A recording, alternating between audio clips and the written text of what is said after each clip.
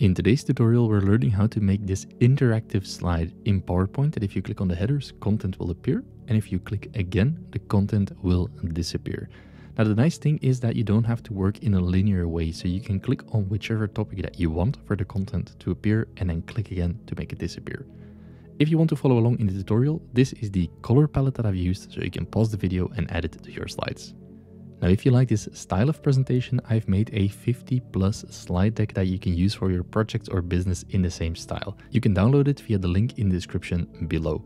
This tutorial consists of 2 chapters, making the slide and secondly, making the animations. I've added the timestamps for your convenience, starting with number 1, making the slide for this presentation. Let's start from a blank slide, and the first thing we're going to do is we're going to change the background. So right click, format background, and we're going to give it a dark solid fill. Close the format background shape, and now we're going to add the tabs on the slide. So go to the shapes, and then we're looking for this particular shape with a rectangle on top and a little bit of a curve at the bottom. So you go to the flowchart shapes, and here you see this shape called document. You can drag it on the screen. Let's position it on the left side because we're going to create 4 in total. We want to remove the outline, and then we're going to right click, format shape, and we want to give this a gradient color. We're going to choose the light purple linear, and then let's try this dark corner at the bottom, linear diagonal, and that looks quite nice. And then we want to add a shape, a rectangle, but with 2 rounded corners. So go for the shape, drag it on top of the screen, hold shift while you rotate it to rotate it equally, position it on the previous shape, right click, send to back. And then you can choose, you can align it to the top if you want. Remove the outline, and we're going to give this the light fill color. Here again, depends on the style that you want to go for. You can create it in the same width, or you can make it a little bit smaller, and that's the way I want to do it. Right click, format shape on the tab, and let's give this a shadow. So a drop shadow from the top right. Here you can play around with the transparency. I'm going to put a transparency on 76 and then increase the blur to about 10 points. Now let's add some text. Add a text box, and let's call this topic 1. You can fill in anything that you want.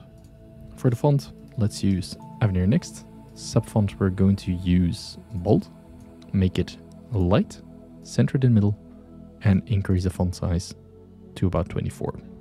Let's position it in the middle of the shape, maybe a little bit higher. That way it's optically balanced in the middle of the shape. Now let's add some more text boxes for the content.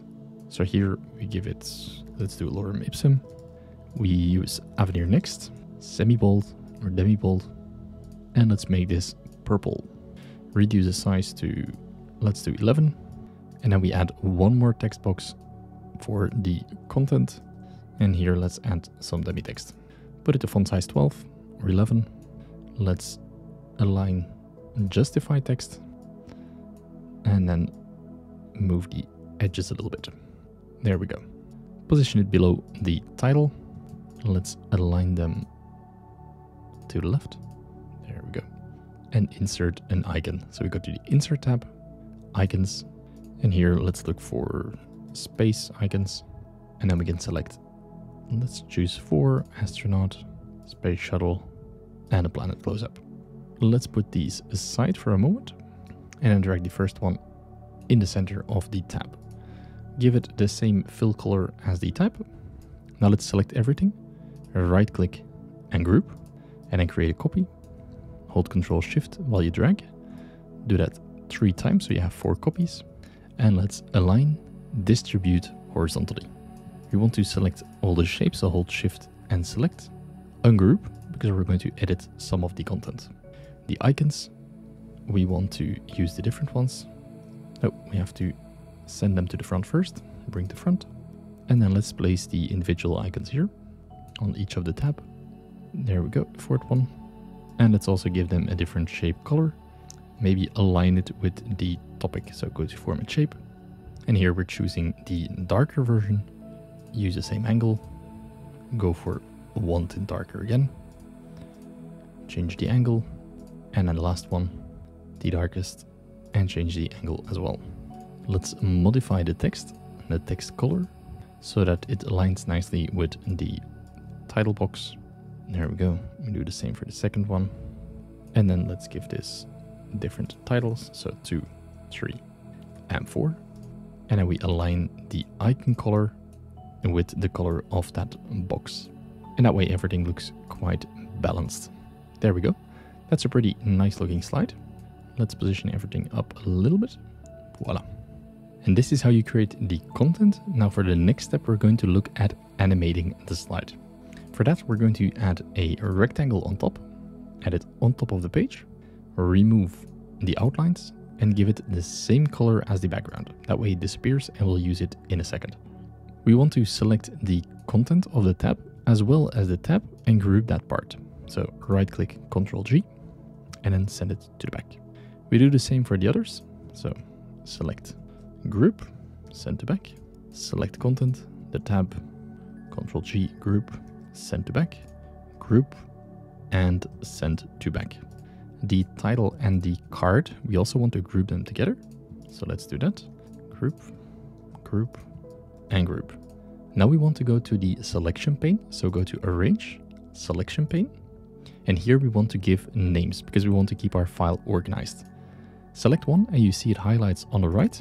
You can double click and let's call this top 1. Do the same for the other. Top 2, top 3, and top 4. That way everything is neatly organized. The top bar rectangle, let's call that top box. Now we want to select the content, so that is group. Let's call that content 1. Select the second one, content 2, third one, content 3, and then eventually the fourth one, last one, content 4. That way you can see they're all grouped together, but if we close them, we don't need to name these subparts. We know exactly what is what, and that will be useful in the next step. Now let's go to the Animations tab and open the Animation pane. What we want is we want the top boxes to stay on the screen, so we don't have to animate those. We just want to animate the tabs. So I'm going to click, hold Shift to select them all 4, and I'm selecting only the tabs, so not the top boxes. We want to give this a fly in transition and from the top. So fly in from the top. Now because we have this box on top, we can see that the tabs fly in from behind that box. So if we nicely align it at the top, it looks like the tabs drop out from the headers, and that's a quite nice effect. We want to select those 4 fly in animations, reduce the timing or increase the timing to about 150, and put them all on click.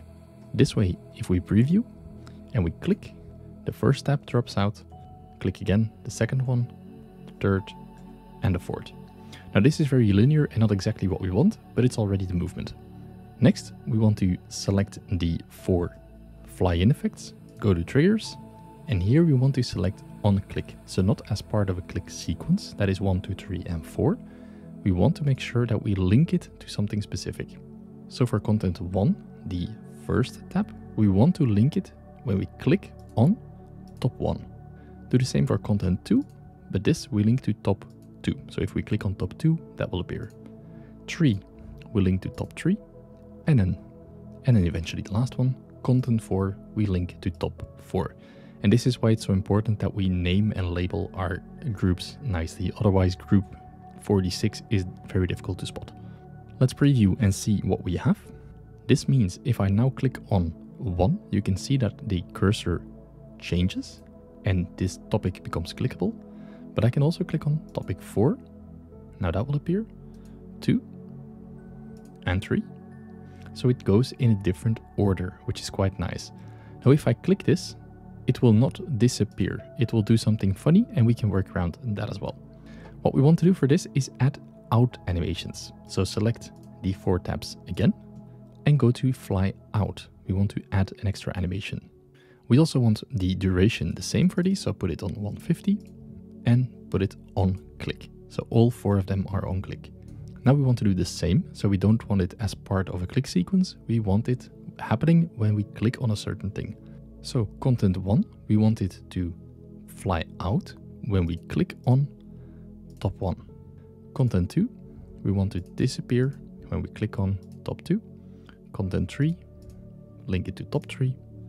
And then content 4, we link it to top 4. And this way, if we zoom this out, we can see that we have multiple triggers. Top 1, so topic 1, the header. If we click it once, it will appear, fly in. If we click it again, it will disappear. And that we have for top 2, 3, and 4. Now, before we forget, we also want to set the animation right. So select the fly out animations. You can hold the Control key to select multiple. And then we want to fly it out to the top because we don't want to fly it to the bottom. There we go. Here we can see a preview. That is quite nice. Now let's preview what we have. And if we now click on, for example, topic 2, we can see the mouse cursor changes. Click, it will appear. Click on topic 4, it appears. Click on 2 again, it disappears. And we can really customize our movement so we can make everything appear or disappear in the order that we want. So there's no fixed order in having something appear or disappear on the slide, which I think is a quite interactive way of showing something on a screen. Thanks a lot for watching. Don't forget to like and subscribe. And if you want to learn more about PowerPoint, please watch the video on the screen right now.